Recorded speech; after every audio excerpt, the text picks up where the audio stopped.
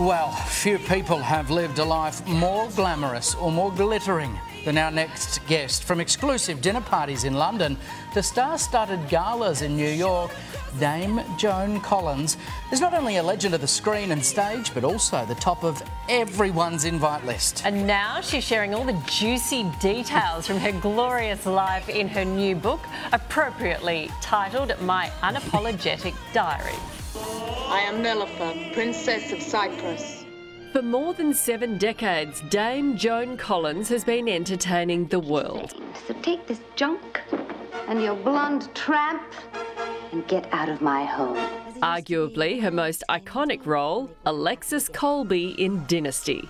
I am going to take away everything that Blake Carrington has ever worked for. I am going to drag him into a pit so deep that he's never going to get out. Married 5 times with 3 children, an author of 17 books, and recipient of 6 Golden Globe nominations, Joan's real life has been even more captivating than any soap opera she's starred in.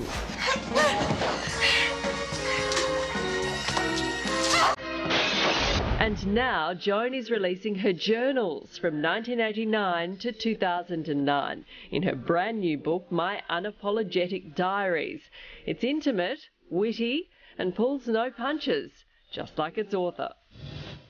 We are thrilled to say that Dame Joan Collins joins us now from London. Joan, thank you so much for joining us. This book covers your life from 1989 to 2009, and that includes the end of Dynasty. How do you, I guess, accumulate and crunch so many memories from such a wonderful and glorious life into such a short space of literature?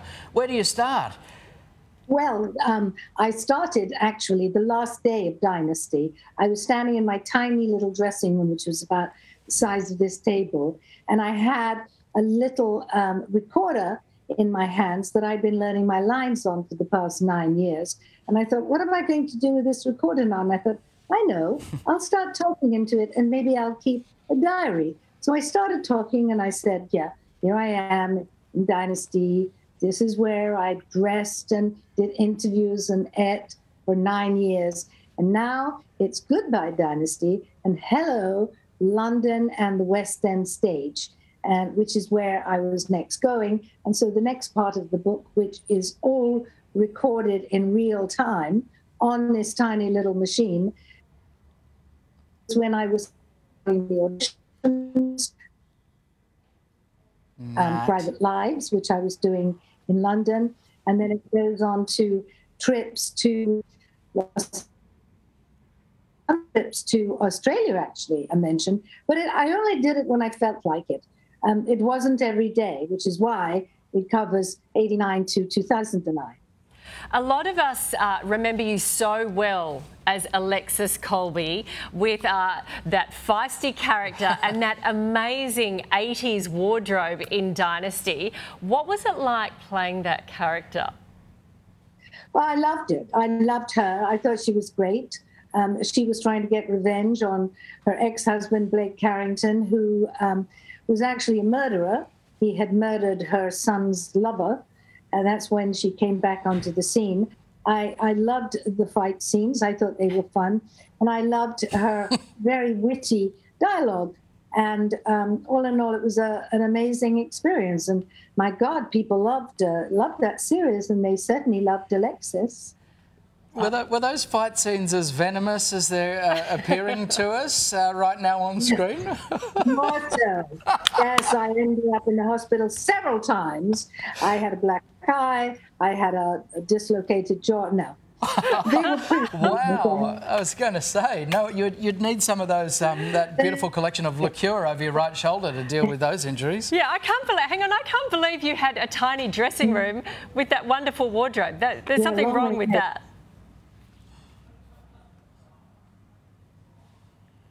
Oh no, the universe couldn't be so cruel, could it, Nat? Have we lost the connection? Are you still with us? Yes, we're back in action. I'm still with you. Yeah, sorry. We were just... We were just building the suspense. Sorry, Joan, we lost you for a very brief moment there. If you've still got us, we'll push on. I wanted to ask you... It's magical that we're doing it, actually, when you consider how far away. What is it, 8,000 miles, 10,000 miles? How many miles away are you from London? It is a feat of glorious technology. You're not wrong about that. Since we have you back, the book is a collection of your journal entries. Is there anything about you in the book that you're a little, perhaps, I don't know, nervous about sharing with the world? Well, I know that a couple of people have not felt too happy about what I've said. One particular member of the royal family, who shall be nameless, you'll just have to read the book, was upset because I referred to him as being very boring. But I did say that it was told to me by another almost member of the royal family. So there are a lot of things in there that I just said at the time. And maybe when I said something in 2001, it's not the way that I feel in 2021, but it's there. That's why it's called my Unapologetic Diaries. And I think, and a lot of people have said this, they have found it impossible to put down because some of it's very, very funny. Because I have quite a good sense of humour. They had to play Alexis. Yeah, exactly. Because you've led such an amazing life. You've got stories in there about Donald Trump, Rod Stewart, Shirley MacLaine, Princess Diana, Princess Margaret, Roger Moore. That's an incredible lineup. Well, you know, I've been in this business since I was 17 years old. And so the first people that I worked with were stars already. I mean, maybe, you know, Celia Johnson, Lawrence Harvey, Kenneth Moore. So all of these people are people that I worked with. I mean, I worked with Elizabeth Taylor, Shirley MacLaine, and Debbie Reynolds. It was Elizabeth Taylor's last film. And unfortunately, she had quite a bit of trouble walking. And she insisted on being called Dame Elizabeth. She wanted to be called Dame Elizabeth, and on the call sheet as well, which is not really what you're supposed to do if you have a title. You just use your actress's or actor's name. But yeah, I was with Frank Sinatra at a dinner for Roger Moore when he wasn't too well either. And he was taken outside by David Niven, his son, at the end of the dinner. And he was just swarmed on by the paparazzi who wanted to take a picture of him, well, to be kind, not looking his best, which is what the paparazzi wanted in those days. I think they still do.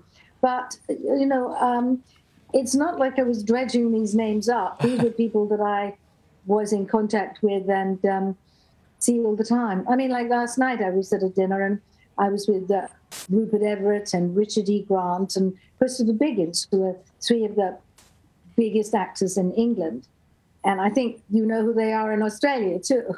We most certainly do. Dame Joan Collins, what a magnificent life you have put together for yourself and which is reflected in this fantastic book. I missed that. You also cover meeting your husband, who you've now been married to for 20 years, and you get the sense that you're really opening up and giving of yourself in this book as well. Can you take us back to the time that you met him? Was it love at first sight? Oh, no, no, no. It was friendship, almost friendship at first sight. I met him at a book signing in New York, and I was just about to go and do a play with George Hamilton called Love Letters in San Francisco.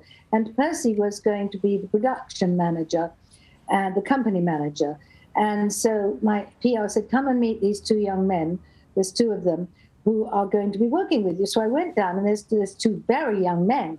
And one of them said, hello, I'm Max. I'm the stage manager. I said, you are very young. And the other one said, well, I'm Percy. And he said, what about me? And I said, oh, you'll do. You know, we became very, very good friends. We were on you'll tour. do. Yeah. Fifth So time lucky. that's the word now. You'll do. Oh, well, look, this is going to be absolutely fascinating. You've had a wonderful life, and we can't wait to read it. Thank you very much for joining us today. Thanks, Nat. Thank you, Matt. Matt and Matt. and our absolute pleasure. You are a wonderful character, and it was great to chat. Dame Joan Collins' new book, My Unapologetic Diaries, is out now.